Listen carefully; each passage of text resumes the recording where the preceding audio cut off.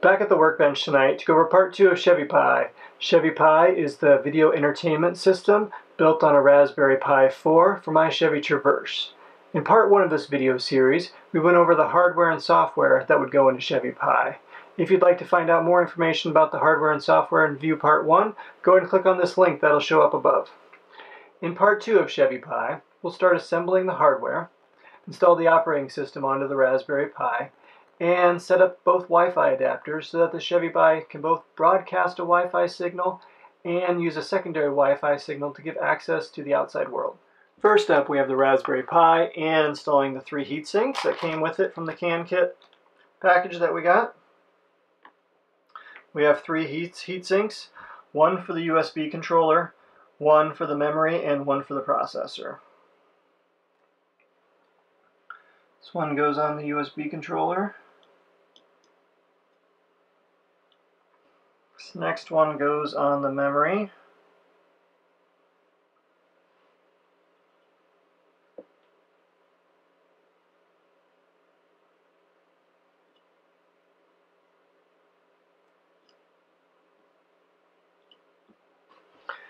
And this last one goes on the processor.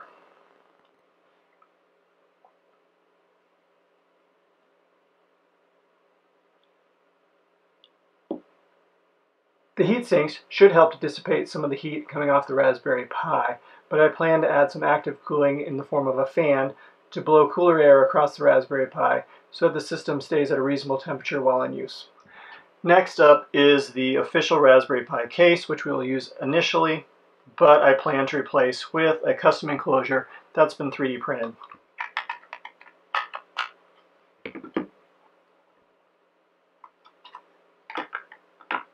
Now that we have in the case, we can plug in the secondary Wi-Fi adapter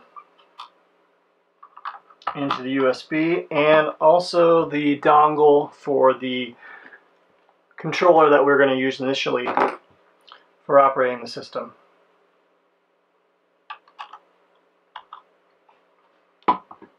Next up is getting the operating system installed on the SD card. So we're going to go ahead and head up to the computer and get that going. The Raspberry Pi 4 uses a version of Raspbian called Buster that can be downloaded from the website for the Raspberry Pi Foundation. Once it is downloaded, it needs to be written to the SD card. There are various ways to do this, but I have found the easiest way on the Mac is to use a program called Etcher.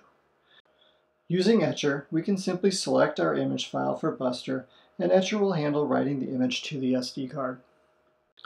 I'm going to configure the Pi for a headless setup, meaning I can connect to it remotely to do the configuration and won't need a keyboard or monitor connected to initially set it up.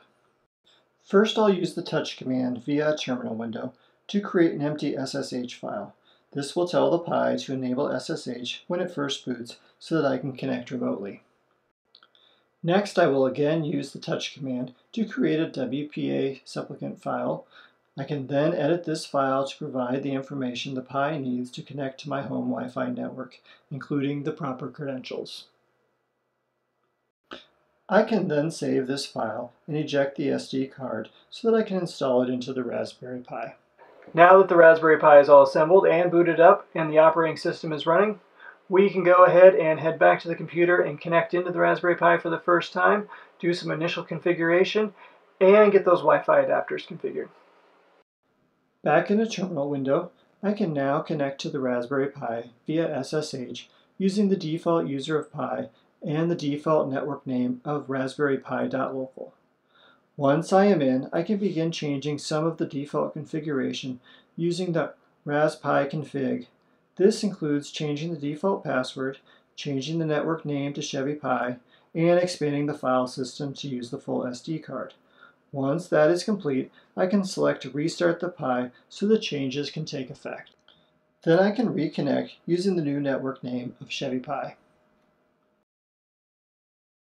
The next step is to modify the WPA supplicant config file to handle our dual Wi-Fi setup.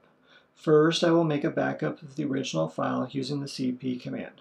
Then I'll rename the original file and append WLAN0 to the file name. This will tell the Pi to use it for the first Wi-Fi adapter.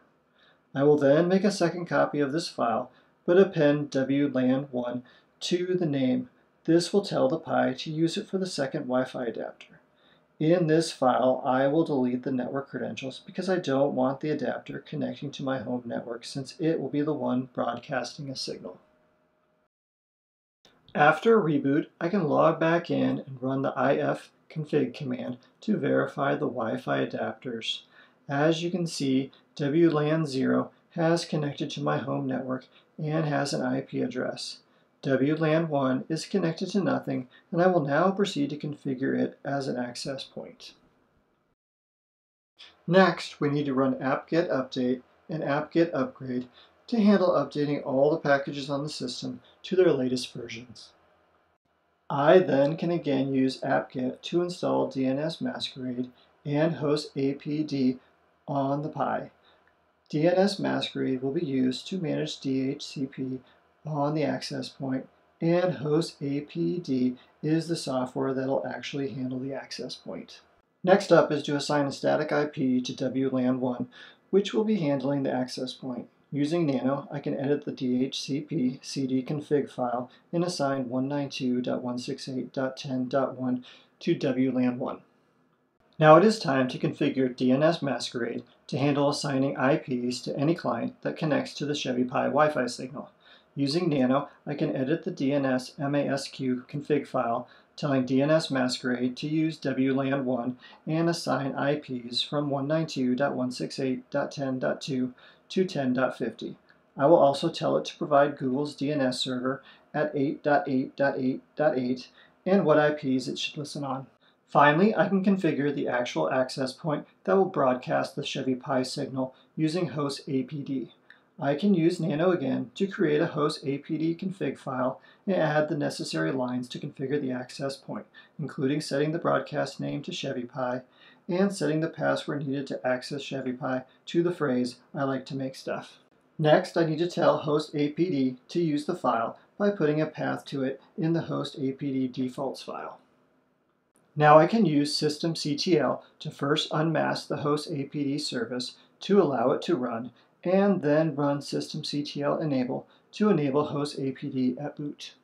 Now there is just a couple more things to complete. First, I must modify sysctl config to enable packet forwarding of traffic so that clients connected to Chevy Pi can also reach the internet if WLAN 0 is connected to something. Next, after a reboot, I need to modify the IP table rules to route traffic that needs to get to the internet through WLAN 0. I then need to store these IP table rule modifications in a file and modify rc.local to restore these rules at boot. With one final reboot of the Chevy Pi, I can log back in and run ifconfig to verify both network adapters are properly configured. And looking on my Mac, I can see the Chevy Pi Wi-Fi is now broadcasting. Finally, I want to test the network speed of the Wi-Fi bridge from my iPad. I'll go ahead and connect to the new Chevy Pi Wi-Fi network that is being broadcasted and enter the password that I set up earlier. Then I can run the speed test app that I have installed on the iPad. As you can see, I'm getting 3.79 megabits down and almost 5 megabits per second up. These speeds aren't ideal, and I think I will investigate it in the future, but for now it will work. If you found the Chevy Pi project interesting, you can go ahead and subscribe to the channel and you'll get updates when I post videos about this project or any of my other projects in the future. If you'd like to get more information on the hardware that I'm using for Chevy Pi, you can go ahead and check out the links in the description below. That's a wrap for part 2 of the Chevy Pi project, and I'll see you with the next video.